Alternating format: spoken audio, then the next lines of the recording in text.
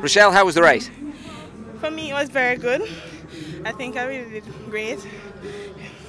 What's better for you, winning or getting a personal best? Getting the personal best for me is way better than winning. Although I suppose that will help in the final. You should get a better lane draw.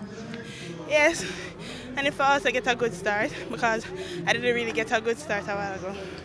How was today compared to yesterday? Because it was your first race yesterday, you had a bit more experience today. How was today?